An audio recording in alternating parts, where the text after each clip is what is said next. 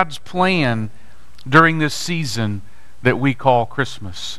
And so as we get busy and as we encourage you to come and participate in different things, I hope you'll come tonight as we start what we may have as a new tradition, a variation, maybe a much less, I don't know, the word's not coming to me. Just a variation of the hanging of the green in the sense that it'll be made more for who we are and what we're doing. And so much of the decorating will be done this afternoon. If you have some free time at around 2 o'clock or a little after and you want to come up and help us hang the greenery and get the things out, we'd love to have your help doing that. And then tonight we'll actually light everything and we will decorate the tree as we kind of focus around the gathering around the tree and that aspect of what that means. Because I want you to understand that when we gather at the cross, we're gathering at a tree. Started out as a tree and then was carved into that cross that held our Jesus there as he hung, dying for your sins and for mine. And so every time I look at our Christmas tree, I have an opportunity to be reminded that it paints a picture of a tree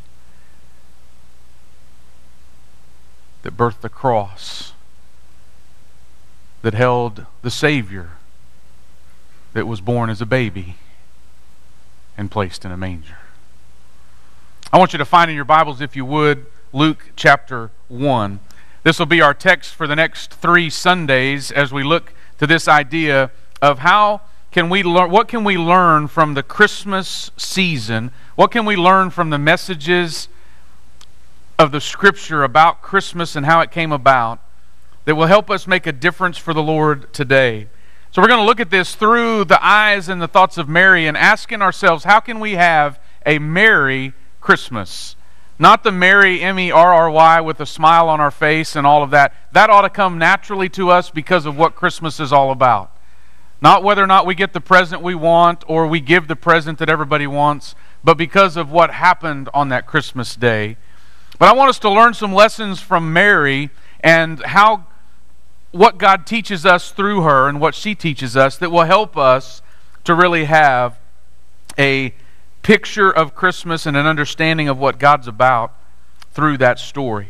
So the passage we're going to read is the passage in which Mary comes to know that she's going to be the mother of Jesus, the Savior of the world.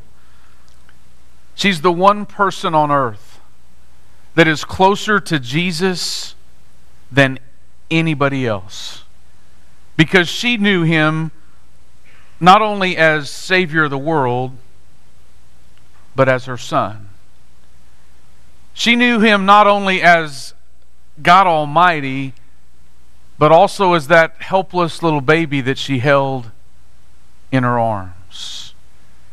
She had a connection with Jesus before any of us had a connection with Jesus.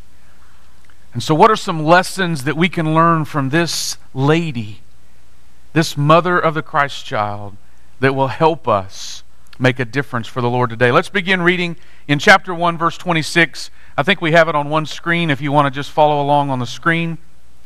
But here it says this. It says, "In the 6th month, the angel Gabriel was sent from God to a city of Galilee named Nazareth, to a virgin betrothed to a man whose name was Joseph, of the house of David. And the virgin's name was Mary. And he came to her and he said, 'Greetings, O favored one, the Lord is with you.' But she was greatly troubled at the saying and tried to discern what sort of greeting this might be. And the angel said to her, 'Do not be afraid, Mary, for you have found favor with God.' Verse 31, "And behold, you will conceive in your womb, and you will bear a son, and you will call his name Jesus. He will be great and will be called the Son of the Most High. And the Lord God will give to him the throne of his father David, and he will reign over the house of Jacob forever, and of his kingdom there will be no end." And Mary said to the angel, "How will this be, since I am a virgin?" And the angel answered her, The Holy Spirit will come upon you, and the power of the Most High will overshadow you. And therefore the child to be born will be called Holy, the Son of God. And behold, your relative Elizabeth in her old age has also conceived a son. And this is the 6th month with her who was called barren. For nothing will be impossible with God. In verse 38, and Mary said, Behold, I am the servant of the Lord. Let it be to me according to your word. And the angel departed from her. Let's pray together. Father, this morning, as we look to your word, may you help us uncover a simple truth gleaned from the life of Mary and the knowledge that she comes to hear that she is going to carry the Christ child. Help us, Father, to learn that truth. Help us to apply it in our lives. Help us ultimately, Father, to be as Mary was, willing to say yes, to obediently follow God's plan. We pray it in Jesus' name. Amen. Lots of truths from this passage of Scripture, and the one truth we want you to get today is no matter who you are, the Lord can use you. You need to hear that. No matter who you are, the Lord can use you. In fact, I might even take it just a little step further and say no matter who you are, not only can the Lord use you, but the Lord wants to use you. He is looking to use you. He has created you in such a way to use you. So I got to thinking. Brianna moved to Ada and in the process had to start filling out job applications and trying to find a new job and all of that. And it was amazing all the different questions that they ask you on an application. I mean, they're wanting to know everything there is to know about you, where you live, how long you've lived there. If you haven't lived there so long, where did you live before that? And then they want to know your education history and they want to know your job experience. And they just want to know all of the things that there could possibly be to know about you. And then many of them are now asking a question or two within the midst of that application that maybe is something along this. What do you believe makes you uniquely qualified for this job or for this position? What are your abilities? What are your special traits? What's going to make you excel above everybody else that we're interviewing for this job? You've filled out applications. Maybe you've encountered that. You students, some of you, as you age and you get up and you start filling out those scholarships and all of that, there's going to be a similar question on those scholarship applications. Basically, why should we give you this scholarship over the 100 other applicants that are applying for that? What makes you special? What makes you better? What makes you the person that we ought to hire? See, because in the process of that job application, going back to that illustration, the employers are assuming that you're available or you wouldn't be filling out the application, right? They're assuming that you want the job and that you believe you're available and you can be there for it. But what they're really trying to figure out is what liabilities do you carry along? What are the things, what's the baggage that you carry? What are some things that might make you unsuited for the job? What are the negative sides that you bring along? And so they're trying to figure out your liabilities. They're also trying to figure out your usability. What skills, what talents do you have that'll help you do the job? And I paint that picture, or attempt to, because that's the way the world looks at things. The world assumes you're available, and they want to know how able you are to do something. But when I look through Scripture and I look to this passage, I begin to see that God looks at things way different. God looks and He knows our abilities. You know why? He made us. He knows what you can do. He knows how He's equipped you. He knows the talents and the gifts, and He knows all of that. He's looking for our availability. In the midst of our busy lives, in the midst of everything that's going on, will we sit aside or will we stand up and say, God, here I am, I'm available? And so as Mary begins to show us no matter who you are, the Lord can use you, she teaches us that God's not interested in our abilities as much as He's interested in our availability. And so when you think about this truth that no matter who you are, God can use you, you have to begin to ask yourself, how available am I to the Lord? But we naturally begin to say, how could I do this? I can't do that. I can't do that. Hey, if God's talking to us and asking us to do something, guess what? He's already given us the ability to do it. He's just wanting to see if we're willing to say yes. And if we're willing to be available. And if you're going to have a Merry Christmas, you're going to gather and gain the truth that no matter who you are, the Lord can use you. And He's looking for your availability. Mary teaches us three things, or we can learn three things or truths about Mary. One of those is that she is young. The second is she's poor. And the third is that she's from Nazareth. We can glean all that from this passage of Scripture. These would be the liabilities. These would be the excuses that you and I would use today. God, I can't because. And we fill in the line. God, there's no way that I could do that because. And when we look at Mary, we could very quickly reason her out of the picture of even being somebody as to why in the world would God choose her. I mean, she's young. The Scripture tells us that she's espoused or pledged to be married. She's engaged to be married. That'd be the term that we would use today. She's engaged and set aside to be married. And that was a thing that she's somewhere between the ages of 13 and 16. And set aside and engaged to be married. That's young. How could God use these students? Some of you ask that question. Why should we invest in them? Why should we do that? How? I'm just being real with you because I hear it. We begin to rationalize. They're too young. God over and over again in His Scripture used young people. How old was David when David was set aside as the king? Teenager. Young man. God's in the business of doing what we don't think is reasonable. She's young. And yet Gabriel visited her and said, hey, O favored one, the Lord is with you. In verse 28. He's just, even in her state, we may think she's too young for God to use. She may have even thought she was too young for God to use, but God didn't think so.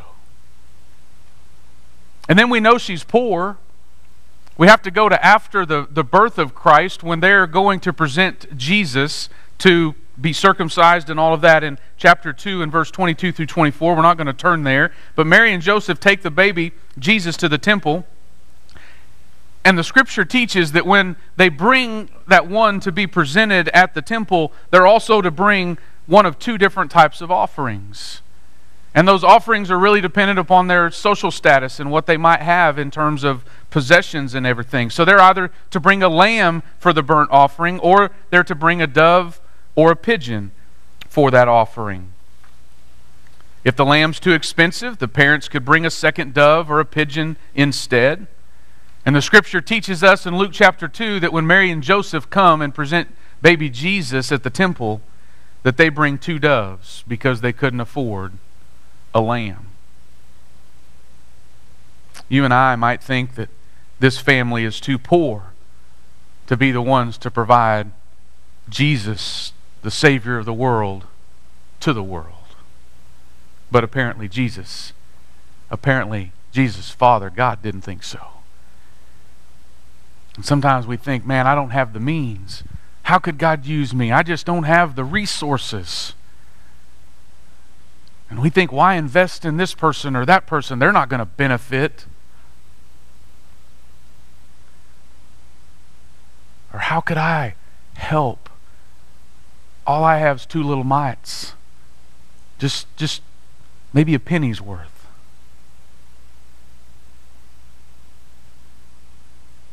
You want to have a Merry Christmas, you need to realize that God can use you no matter what. And your age, whether it be on the young scale or that other side that I'm getting closer to, that not so young stage where things crick and bone, snap and everything every time you get up. Don't think you're too old for God to use either. Or too poor or insignificant in the sense of what you have. But the third thing that we see here is the Scripture also tells us that she was from Nazareth. Now, what's the big deal about being from Nazareth?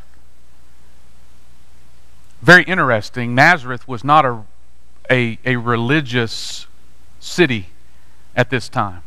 It wasn't a place in which there were churches and lots of things going on. I mean, it wasn't where there was a lot of spiritual talk going on.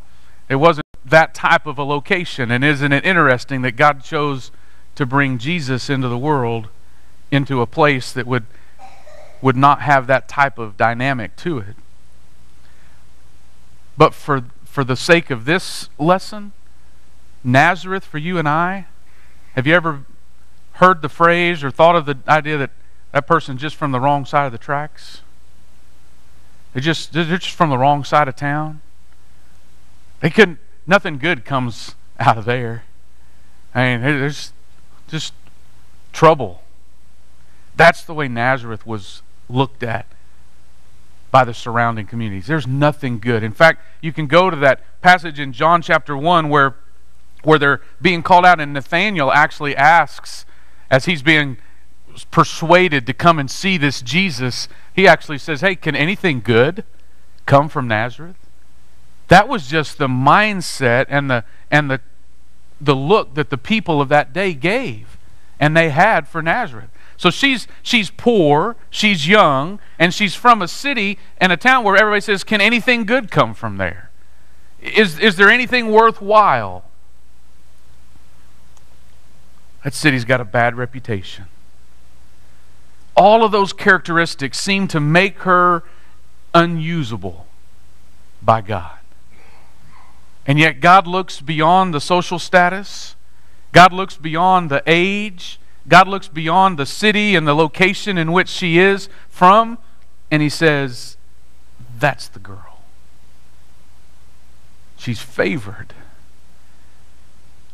Not because of what she's done. We'll look at this a little bit more in the weeks to come. It's not because of what she's done, but because of what I'm going to do through her. I think there's folks that preach a different gospel today. And we're favored because of what we've done. And they lose sight that when He calls her favored right here, she is favored because of what He's going to choose to do through her. You want to be favored today, it's going to be because you get to the point that you say, here I am, God, I'm available. I'm your servant. No matter what, you can use me. And I make myself available. And what He does through us brings that about. So again, more of that to come. So where are you this morning? What excuse are you throwing up to God to keep you from having a Merry Christmas? I'm too young, I'm too old, I've already done it, somebody else's turn. That all fits into that age ramification and that picture. I've already given of my resources, it's somebody else's turn, or I don't have enough to give that would make a difference.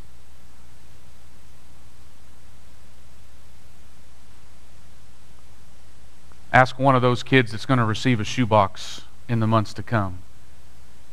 When they pray to receive Christ because you helped a church put together shoeboxes, or you put one together, and ask them if your $7 or $10 or $15 or $20 or $2 makes a difference to them, because now they're going to heaven. because of what you've done.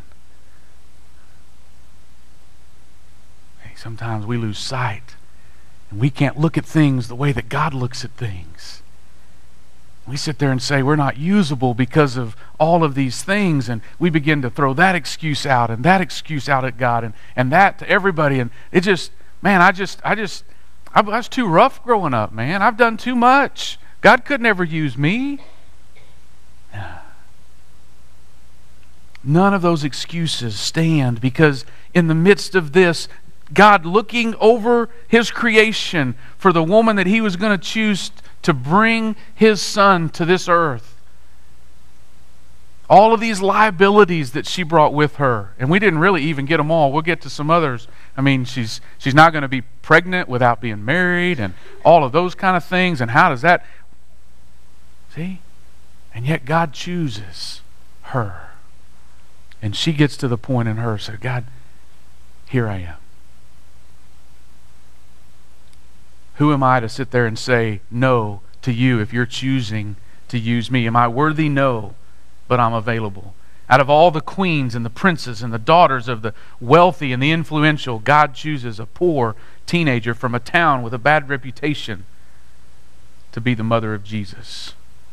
But she had two characteristics that God looks for. He looks for humility and He looks for faith. And when He looked down, He saw both of those things in her life.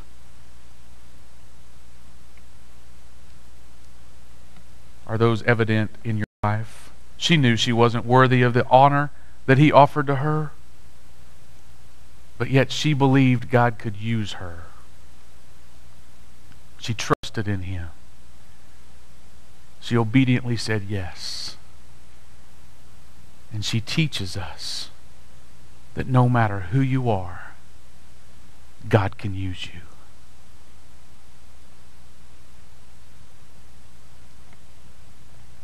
Would you stand with me this morning?